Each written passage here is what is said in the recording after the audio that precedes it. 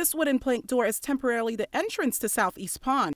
2 weeks ago, robbers drove a Dodge Ram truck into this building, making off with 21 guns. Today, Winder police confirmed the name of the suspect they had in custody.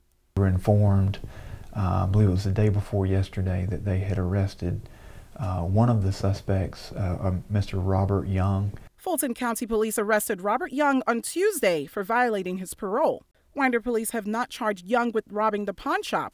Why? They're trying to clarify a few more points. Right now he's just a suspect and not necessarily wanted by us at this time. Investigators question Young about the robbery but can't reveal what information they learned. Police were able to locate a semi-automatic rifle that was stolen from this pawn shop. This was of the public's greatest concern, but 20 guns are still missing. When the warrant is issued, Young can face both federal and state charges.